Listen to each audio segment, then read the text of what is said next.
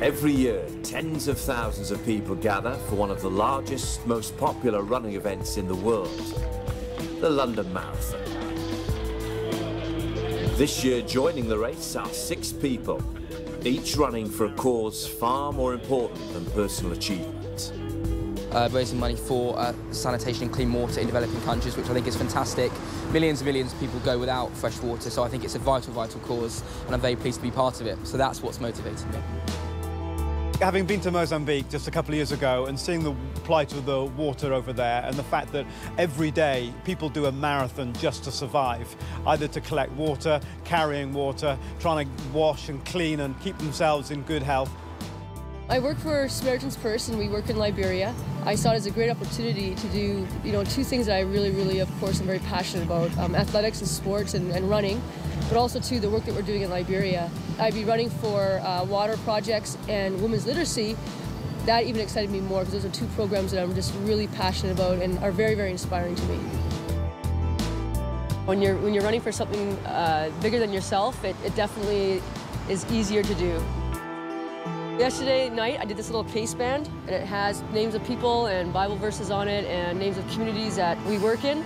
Every mile, I have a name of someone, and so hopefully that will help me keep going.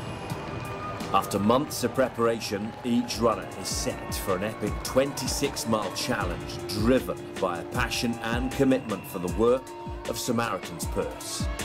I never want to quit so bad in my life, and I didn't walk. I cannot. I mean, at mile 16, I'm like, I'm going to walk. And I was like, no, I can't walk. Just thinking of, how little the suffering is compared to what you see when you go to Africa or any of the places that you all work. Looking down at my pace band, seeing the different names, it definitely helped me. The determination to confront this grueling challenge pays off as each runner crosses the finish line. I've just finished. You just finished 26 miles? Tell me all about it. 26 miles, 385 yards or something. No, it's fantastic. I actually feel quite good. I've never known an atmosphere like it. Unparalleled anywhere. The crowd just will you on. They're brilliant. So many people shouting your name. It's fantastic. The motivation is just overwhelming. Do you think a person over in Africa would understand what you've just been through? Well, hey, if I understand what they go through on a daily basis is more the question. Do you know what I mean? It's like what I'm trying to do in my own small way. I'm lucky I've got, accessible drinks. There are drink stations every mile. I don't know, I have to walk so far just to get a drink of water. So, in some kind of way I'm empathizing with them a little bit, but hopefully what I've done today will help them walk less. I think it's a fantastic charity to support. I think it's wonderful, and I'm really proud that he's chosen to support the charity. Yeah. Oh, well done. I'm so proud of you. Big thank you to my mum for getting me involved in Operation Christmas Child and Samaritan's Purse in general. And it's because of her that I got the place to run for Samaritan's Purse, which I'm really proud of, and just massive thank you.